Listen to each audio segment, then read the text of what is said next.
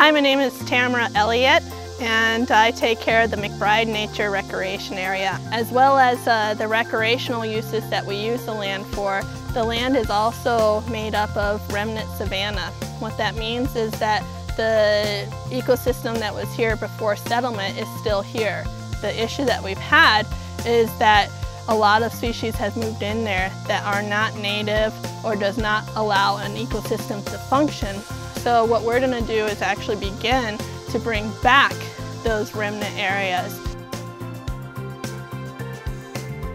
We're actually going to wake up a lot of the remnant species that are in the area by introducing fire back onto our land. With the fire, it's going to keep out a lot of the woody, but also bring a lot of our species out of dormancy. Most of the savannas that we would find in Iowa, the types of savanna, are considered globally imperiled.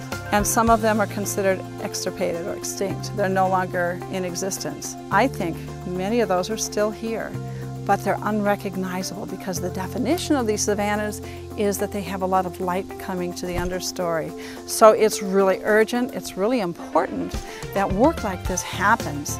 And that it happens here, that it happens at other places nearby, so that we can begin to bring back that heritage that we have, that we really should embrace.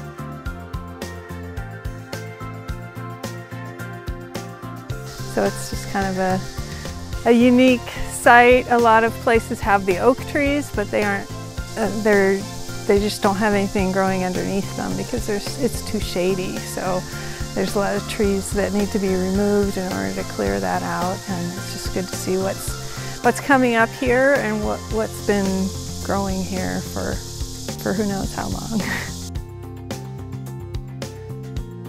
There's a story here, and we can start to tell that story, and we can translate that into our own places.